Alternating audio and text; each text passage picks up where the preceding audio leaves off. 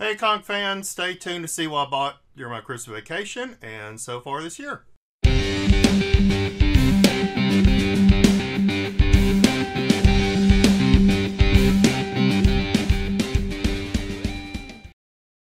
Alright, so finally some comic book content. We got Jack and Freeway over here holding down the fort.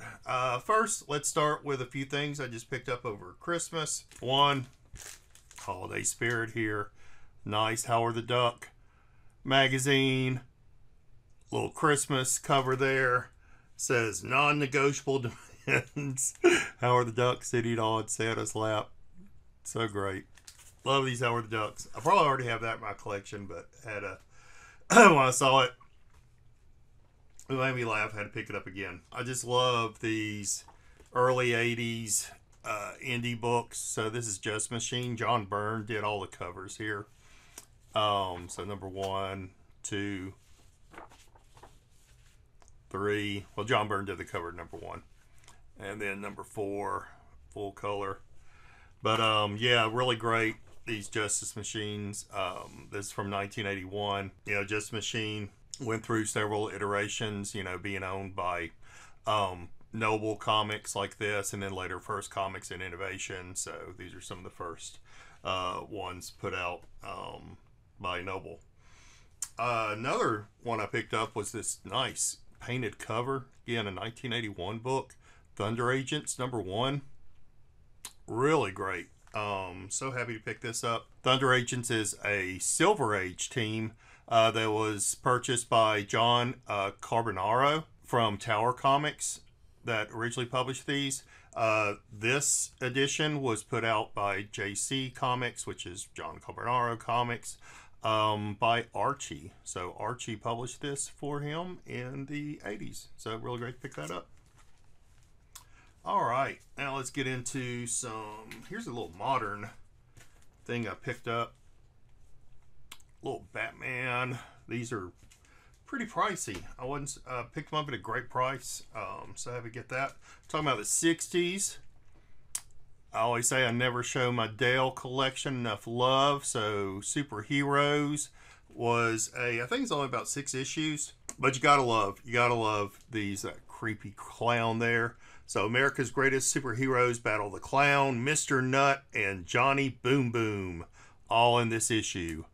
So really happy to pick that up. All right, when I pick up these when I find these Marvel reprint books at a good price, I always pick them up and in great condition. This was in super great condition. I think I might have picked it up on an auction one night, but yeah, Marvel Superheroes number 21.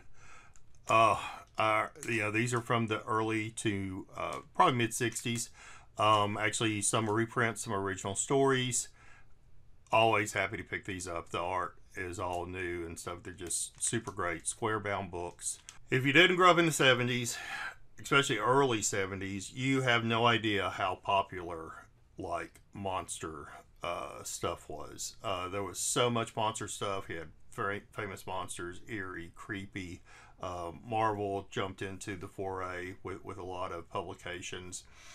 Some of that was to circumvent the Comics Code, because Comics Code did not apply to magazines, and due to the Comics Code they wasn't able to publish monster books, which of course saw the end of EC Comics and their line of monster books when the Comics Code came out. But in the late 60s, early 70s, I mean, I remember going to Saturday matinees of like all the B movies and things like that. You got home from school and you had like the 3:30 movie on TV and stuff that would reshow the famous Universal monster movies and a lot of the B movies and such. And there were some great fanzines that came out during that time. So whenever I see these, I pick them up. They're this really great Gore Creatures.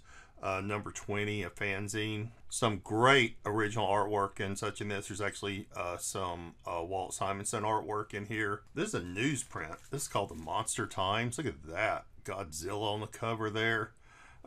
Monster World number 2, featuring the Munsters. So some exclusive photos from when the Munsters came out on television. This is a painted cover. So I thought it was super great. Picked it up. These I picked up on my way back from my vacation in Louisiana. I stopped in Excalibur Comics in Shreveport.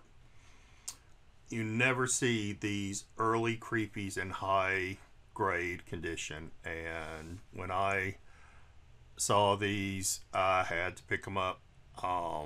Super high grade. You find the ones in the 20s, 30s, and 40s numbering, but find some in the teens. So, creepy number 13, beautiful condition. Creepy number 14, even better condition. You can see the prices I paid for them. I got a little bit of a discount, so don't fret. Really great cover. And then a beautiful Frazetta, creepy number 15. So, really happy to pick these up, add to my collection. So let's finish out the indie stuff, meaning non-Marvel and DC. I picked this up from a buddy of mine. It's in rough shape. We're going to see if we can clean it up and stuff. Betty and Me. Number 16, of course, it's popular because Archie had to beat off 3 guys to save Betty. Rough shape. We're going to see if we can clean it up, give it a press. I think the top staple is detached, but even in this condition, it's around a $200 book. So, happy to get that. All right, let's look at some DC books. Picked this up from a friend of mine back in Louisiana. Action Comics number 293. This is the origin of Supergirl's horse, Comet. If y'all didn't know the name. I've pressed and cleaned it. Came out pretty good. I still think it's probably a 7.0. So, and that's not an expensive book, about $60 or so. So, really nice. I picked this up, and I'm telling you, everyone, y'all should be investing in these Silver Age DCs. Are still so cheap out there. They're so great, such beautiful covers and stuff. This is a beautiful Kurt Swan cover. This is where Superman meets John F. Kennedy. Really great book. Action Comics number 309. The day Superman became the Flash. I love these little crossover books. This is Action Comics number 314. Beautiful Neil Adams cover. This is Adventure Comics number 366. Nothing overly special about it. Just a great Neil Adams cover. This is something you should be looking out for. Action Comics number 1 is, of course, super popular. The first appearance of Superman starting the superhero age of comics. But I was talking to some friends of mine, and something we rarely see, and that I haven't seen up for auction in a long time, is Superman number 1. Now, reprints of Action Comics, there's about 5 or so that have happened over the years, and those actually demand a little bit of money. They go up they've gone up in value. I think the cheapest ones you can get are around $10 to $20. What you don't see a lot of is reprints of Superman number 1. So I found this. It doesn't garner the same as an Action Comics number 1, but I'm telling you, Superman number 1s, I just do not see coming for auction or anything a lot, and I feel like this has a little bit of room to grow. I think this is one of the few reprints Superman number 1, so when you find these out there in the wild, I would pick them up. So moving on with Superman, here's a couple of great Superman books. The first one is Superman 169, great Bizarro cover. So the Bizarro invasion of Earth, just really great. I just love that cover. It's really beautiful. Looks like some Kurt Swan art again. I love his artwork. And then this one, everybody should know, the first Superman Flash race. So I picked this up from that same friend in Louisiana. Paid up a little bit. I've been wanting a copy. Probably in about a 7.0, maybe a little less condition. Still a beautiful book. I pressed and cleaned it. It came out really nice. So I think I'm sending this in for grading. But yeah, super nice book. All right, so let's move all these out of the way. Before we get to the Marvel, here's a book I found. I do not have a lot of Golden Age in my collection, and this is the only EC book I have in my collection. But this is a beautiful copy of Frontline Combat number 12. Such beautiful art back then. The coloring, the way they, of course, the inking and coloring process so much different than today. Just gives a certain richness to the books and such. And like I said, the very first EC in my collection, I didn't care if it was a horror book or you know, combat book, war book. I just needed some EC in my collection, and this is such a beautiful copy. Got it at a great price, so really happy to add that. All right, these last 3 books, super great. I think these have been going up in value. I think they still got a little room. Is these early Journey into Mystery with Thor. Thor is just a character in the MCU that just keeps hanging around. Chris Hemsworth isn't afraid to keep making some Thor movies. He's just staying popular. So these books have gone up in value. I think they still have some room to grow also over the next couple of years. So if you find these in higher grade, definitely pick these up. This is a beautiful Journey into Mystery 104.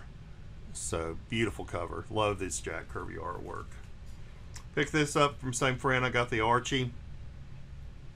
A Journey into Mystery 109. This is first appearance of Magneto outside of X-Men. I had this book years ago. It was in rough shape. I ended up selling it, hoping to find a higher grade copy, and sure enough, I did. Really nice. And then this one, so nice. Journey into Mystery 124. Beautiful Hercules cover. Inner Hercules. The glory and the grandeur. So just such a beautiful book. Really nice. All these books too I picked up from Excalibur. They haven't pressed and cleaned any of them. You know, I think that they could all do with it and probably help increase the value a bit. So I was really happy. Like I said, they treated me right with some deals and stuff. So just love picking up these books. And that's it. Thank y'all for tuning in today. Hope you enjoyed the content. Hey, please don't forget to like, comment, subscribe, hit that notification bell. It really helps me out a lot. You can see Jack and Freeway sleeping together, little brother and sister napping together. Check out my playlist. Drop a couple likes. Really helps me out. So with that, I'm going to say peace, love, and keep on collecting, everybody. Bye.